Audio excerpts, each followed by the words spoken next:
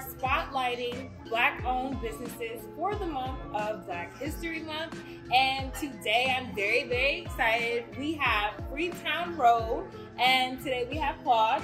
And he's just gonna talk to us a little bit more about his business and the story behind it. So yes, can you just explain a little bit about Freetown Road and your story behind it? Yes, thank you. So Freetown Road Project Eatery is really a take on what I grew up eating as a young Caribbean American. My parents are from Antigua and Barbuda, and really, you know, Caribbean food is home and it's family. So I wanted to bring something like that to Jersey City because really there's not too many places that you can sit and get a composed meal as a West Indian or Caribbean restaurant, at least here in Jersey City. I know there are a lot of businesses doing great things in the tri-state area. And so we wanted to bring a menu that's very classic, but then there's a lot of different, you know, things to it because I'm a Jersey boy. So, you know, I need my quesadillas, you know, I need the wings, you know, our burgers are important and things like that. So, you know, we really want to make it fresh for a lot of the Caribbean Americans that are looking for that taste and flavor at home. Right. And just tell us a little bit more about the name, the breakdown of it. Was it like an inspiration behind the name, or it's just something that you kind of was like close to heart as to where? So just talk a little bit more about the name behind Freetown Road Project. Sure.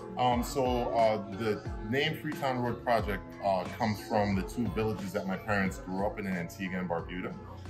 Freetown Village and Old Road Village. And it's kind of like where the poor and the rich side of the island meet.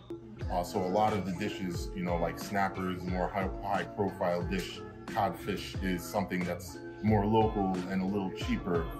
You know, there's troba, which in Antigua and Barbuda we call troba eggplant. Okay. So that's our chapa, you know, and we serve that as a vegan option here. Wow. So it's really trying to change a stigma of what can go with each other and mix the Caribbean islands together to kind of present Caribbean food in more of a, I'd say, a high profile manner. Okay. And just tell us a little bit more about your business and how you got started within the food industry. Well, I had worked for a chef for many years in French restaurants, Italian restaurants, you know, places, corporations, and things like that. And throughout my travels, I've learned a whole lot of different techniques, but ultimately always yearned for that food from home, the food that mom made, which, you know, I call it the ratatouille moment. Everybody feels that. Everybody wants that food to make you know feel snuggly and just like a hug. And I think that stems from, you know, caring about the food that's being made. You know, a lot of times if you meet the person, you might say, hey, I'll eat their food because they care about the little things. So we want to make sure that our space is made to feel comfortable at home. When you come in, you want to stay for a while. You don't feel you need to rush and eat your food. Everybody here is so kind. You know, it's mostly my family. I have my brother, my mom, my dad makes the rice and peas here. Most people know him as Mr. Ethan, or we call him Pops here. You know, I have my wife here. You know, so we have just a whole bunch of support. I mean, even through COVID, our landlord was a saint. You know, so it takes a village, yes, like they say, and so you know, our brand is really home, family, and good, healthy food. You know, there's no additives. This is the food that's coming straight from the animal being processed. We also serve halal food, so all of our food is certified halal. You know, because it's for everybody, not just like one set of people. Right. Let's just talk a little bit more about some challenges that you faced as a Black-owned business.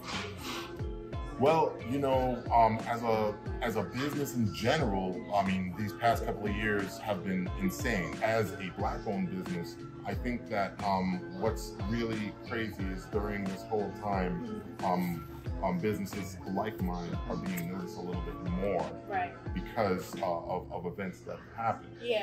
And that's a blessing, you know what I mean? But as well as we have to make sure that we're still business owners. You know, so I would say that there are so many challenges just to being a business owner. And if you are, you know, Caucasian business owner, if you're an Egyptian business owner and a Black business owner, there are so many challenges that you're going to deal with. Yeah. Not only within your own culture, but within, you know, just running a business. Just tell me, what's one piece of advice you can give to Black-owned businesses in the industry of food and restaurants? Well, you know, one piece of very good advice that I could give is, as soon as you can, try to delegate tasks. If you have people that are there that want to help, allow them to help. Okay. Because what happens is, if you try to take on too much, a lot of things will fall to the wayside. Right. And then you'll get stacked up. So, you know, it's funny because, you know, in music, I hear a rapper say, "Don't switch your team too often." Yeah. You know, and you know, I'm not at liberty to say who it is, because you know, but anybody that knows the line, you know, don't switch your team too often. You need to have people that are loyal for you. You take care of them, they will take care of you. Right. So my advice is definitely, you know, make sure that you have good people around you, because there's no way to do it by yourself. I agree. And my last question to you is, if you had to pick one thing, well, one, I guess, entree and appetizer from your menu that you would recommend anyone to try if they're coming to visit your restaurant for the very first time, what would it be? The curry chicken. Okay. The curry chicken dish here is like my end of the world dish. My brother and sister, when my mom made curry chicken, it was just something that we would rush home for, and if it was sitting in the fridge, we'd scrape it from the pot and eat it late at night, and then I would pass out upstairs in my bedroom while eating it. It's one of those things that is like a staple of food for me, which I'm sure with so many other Caribbean Americans, even people that aren't Caribbean, are just like, oh, curry chicken, curry chicken. It's just, you know, it's got that Caribbean umami. Yeah. It's what you want. So if it's done right, just like our mothers and grandmothers and the way they do it, you know, then you're satisfied, and you'll pay whatever you have to pay, or you'll go wherever you have to go. People drive hours just to get that, so it's right. Yeah, so don't mess up my curry chicken. That should be on a t-shirt. You know what? That's a good idea. Don't mess up my curry. Thank you so much for allowing us just to interview you guys, and then just to come into your side, come inside your restaurant. And we are excited to try a couple of things on the menu. I personally know what I'm going to get. Yes, and thank you so much again. And tell the people where they can check out your restaurant and your menu and more. Well, you can find us 640 Newark Avenue in Jersey City, up here in General Square.